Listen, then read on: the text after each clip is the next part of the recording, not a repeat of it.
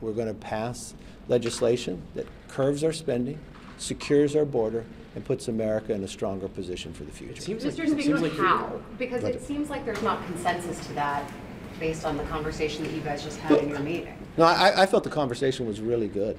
Were you in the meeting? No, but just Then based then on what what? we've heard. Then how did you hear if you weren't in the meeting? I think you know people talk. Oh, you're listening to the meeting? No. But I was in the meeting, so I mean, I thought it was. Tell us how the meeting went and what the plan looks like going forward this week. Okay, so that'd be different than your question because you predisposed what happened in a meeting you weren't in. So what I saw within this meeting was a number of all the members. How do we find to be able to get to a place at 218? You watched us do it time and again. You watched it when you said, why do we stand up to D.C. when the Democrats want to decriminalize all the crimes? Well, you know what? We passed that. We actually made it law when you thought it wouldn't even pass the Senate.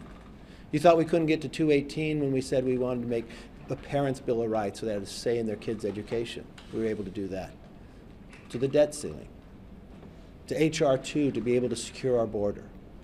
To H.R. 1, energy independence. Every time we found a way, and you know what? Getting there is never easy, but we're willing to listen to all voices, something much different. We're willing to build up from the bottom up.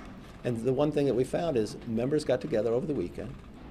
It came up with solutions. We aired the solutions right here. I thought we had a very good discussion, and we'll continue that discussion today with those that have some more questions. Maybe there's a place that we improve it as well, and that's what I believe. In constant improvement. We will never give up for the American people, and we will continue to work for it. And if, you know what? America's too great to give up just because you have a tough discussion. So but even